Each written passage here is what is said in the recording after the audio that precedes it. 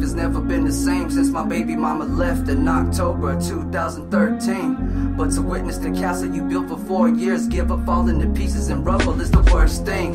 And the consequences from that made me miss my second daughter's first birthday, and that'll never go away.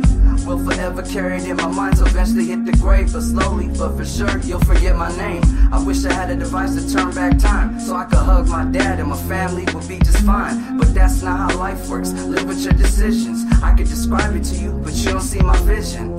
Understand it, but you'd rather not listen. That's okay, because in the long run you wish you didn't. This world is so cold, it doesn't accept forgiveness. Hand me the ball and watch how I handle business. My heart beats for my daughters, keep them on the right path, be the best father.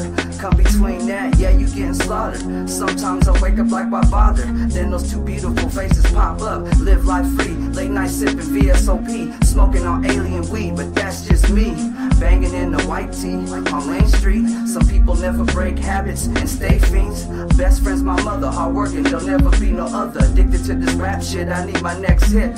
Bars ice frozen, got you headed for the exit. The difference between me and you is that I'm guaranteed to wreck shit. Why you stay throwing interceptions?